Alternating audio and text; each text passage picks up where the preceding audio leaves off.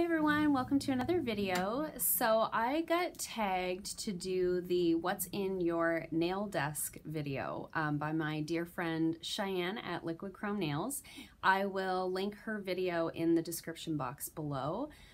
So this may or may not be embarrassing. I think a lot of us have like everybody has like a junk drawer, and so my top drawer, I don't have a drawer in my nail table. I have a glass topped desk that I use as a nail table, so it actually has shelves on the side, and then I have this sort of thing of drawers here on the side. So I guess that would be my, sorry, I'm trying to adjust the camera now. I guess that would be considered my nail drawer, is this stack of drawers here on the side. So I'll just tell you guys what's in that. If you would like to see a full salon tour, let me know in the comments below, because I could show you like my shelves. I've got an armoire over there with all my other aesthetics items. I've got a retail shelf over here. I've got a whole big room, but this is, oh, never a dull moment at the Beauty Expert. Someone came to the door. I had to receive a package. Always receiving packages. So I'm going to go through what's in this stack of drawers, and if you'd like to see a full salon tour, let me know in the description box and I will do that for you guys if you're interested. So on top is sort of my working station. I think it wouldn't matter how big my desk was. It's actually really long. But I would never have enough space to work off of. So on top of the stack of drawers, I have my implement kit with all my clean implements in there. I have this, which is actually like a half of a kneeling pad for gardening, and I use it to lean my elbows on because I have eczema on my elbows, and sometimes when I'm leaning on my elbows doing nails all day, it really irritates them. So my mom bought it for me and thought she was being funny, but I actually use it all the time. I have my clear Brisa gel that I use on everybody, and then I have my pink Brisa gel that I use for doing French. I've got my container with my gel brushes in there that keeps them safe and out of the sunlight. I've got my 2x2 gauze wipes that I use for removing shellac and polish, and then I have my lint-free wipes that I use for the gel nails. And I have my safety glasses that are really cute. And then the top drawer is like the nightmare drawer. The top drawer is the drawer everything gets thrown into. So this one will be the embarrassing one. So I've got just some labels that I use for my retail items. I have, usually have like a few files that I just use to edge or season my files so I'm not slicing people. I have my package of arbor bands that I use for my Dremel, sorry, my e-file, that's the proper name for it. I have this this used to have a tool in it, now it's just a package in my drawer. I have an extra battery for my clock. I have just, you know, like wheels of things that I was trying. Like if I get a new product, I'll try it out. Now I've got the long sticks. I think that works better. What's this? Oh my gosh. I haven't cleaned out this drawer in a long time. So this is, oh my gosh, this is all the confirmation information from the hotel that my husband and I stayed at on our honeymoon. We've been married for 4 years. But I keep it because it's a keepsake. I think I keep meaning to take it home and put it in like I have a box of like wedding memory type stuff. I have a marker for marking on like my retail bags if I've ordered something in for somebody. My tip cutters, a buffer block. I have a literal like stack of files. I'll grab a file to season or edge my files, and then this is what happens. They just become like, there's literally like 10 files here, and that's what they're for. I just use them for seasoning new files. If I didn't find one right away, I'll grab a new one, which is so wasteful. I've got a bunch of cards for when I'm booking appointments. I'll write, these are my business cards, by the way. I'll write on the back all of their appointments, so I always have a stack of cards in there. My dusting brush to dust people's hands off. Sorry, my hair is like really fluffy today. It's raining, so my hair's doing its thing. I have this stuff. I don't know if you guys are nail techs, this stuff is amazing. I get it through Natalie Products out of Ontario, and it's like a self-adhering, if I get the end of it, my nails are long. It's a self-adhering tape, so it sticks to itself. So sometimes I'll slice my thumb with my file, or if I have a little boo-boo or something, I'll wrap that around it so I'm not getting like acetone in it, and protecting myself and my client. It works so much better. Band-Aids just fall off and they look really gross.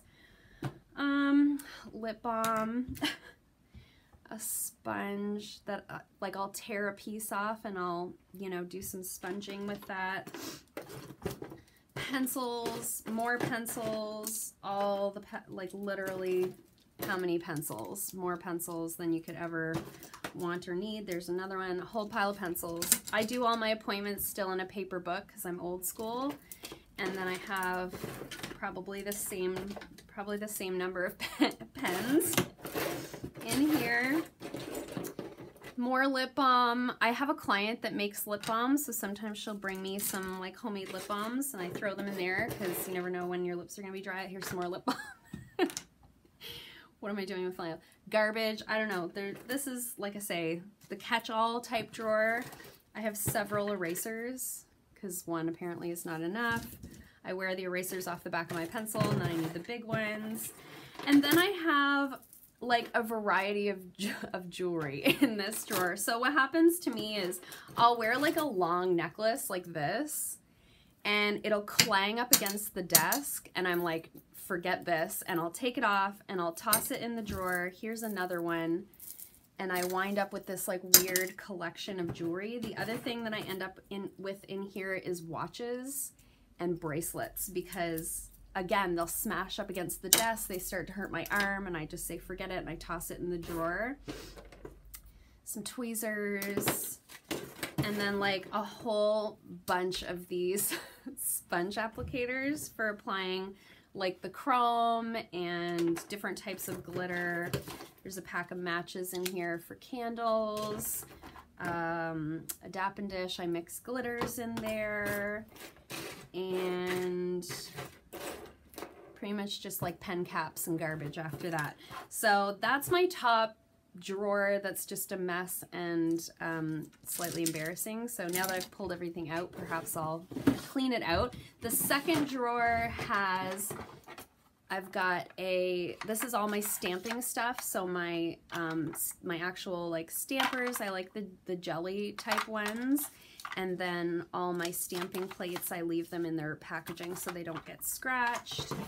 And then this one is like all my, like the gems and jewels, all those little wheels of, you know, little decals. And in that same thing, I've got extra tweezers for applying them. These cuticle nippers I just use for cutting like the gems off of people's nails. I've got this sort of palette thing. These gels are the ones that I use for adhering the gems to the nails. Another miscellaneous pair of tweezers for the gems. And then these are just like the little teeny tiny dots. That's it for the second drawer. The third drawer is my tips. I like the clear ones. I've got extra packs of 2x2s. Extras of my lint-free wipes, extras of my buffer blocks, and I've got all my extra top coats in here. My favorite is the Shellac Express 5, so I've got a couple new ones of those and the shellac base coat in there. Sorry, shove everything back in that same drawer. And then this C&D box, I've got all of my nail hugs in there. If you guys haven't used nail hugs before, if you do nails, check them out. They're really, really cool. They're sort of like a transfer decal. I keep them in here because I used to leave them out and I found that they almost kind of dried out and then they didn't transfer well, so I started keeping them in this box, and that sort of solved the problem. I also have like extra nail art brushes in here that are just ones that I don't use that much, or backups for ones that I do use all the time. I like to keep backups because you never know when they're gonna get all dog-eared.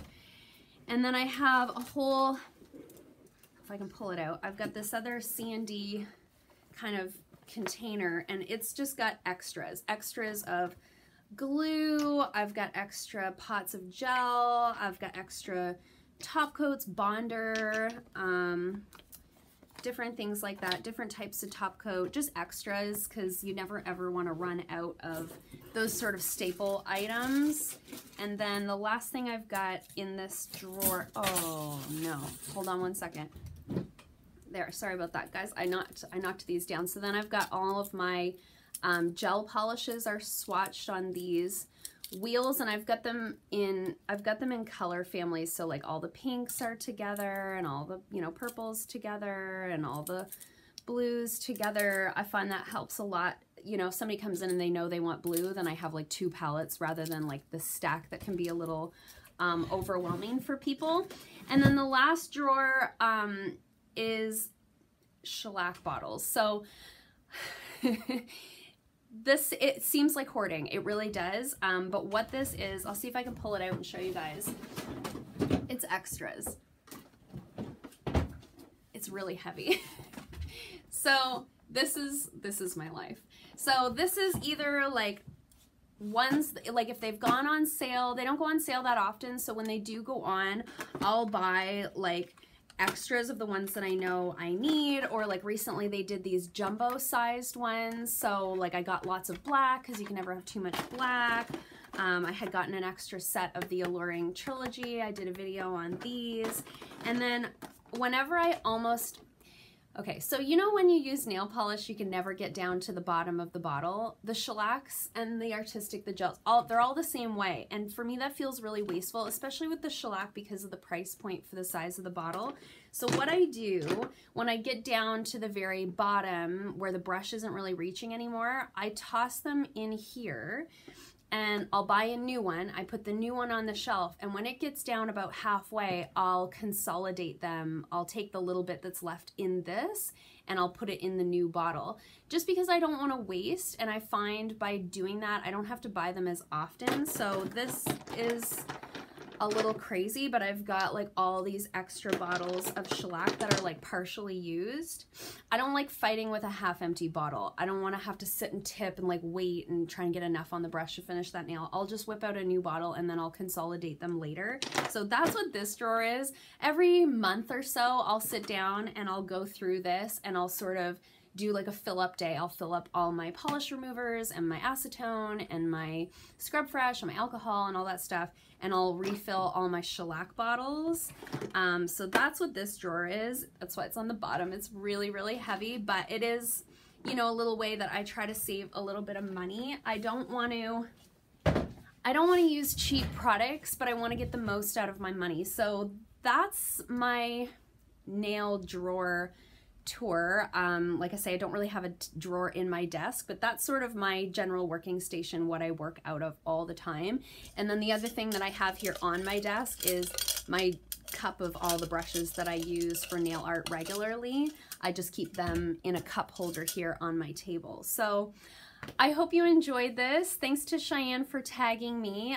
Like I said before, I'll link her video in the description box. If you guys want to see a full salon tour, please leave a comment to let me know, and I'll see you next time. Thanks. Bye.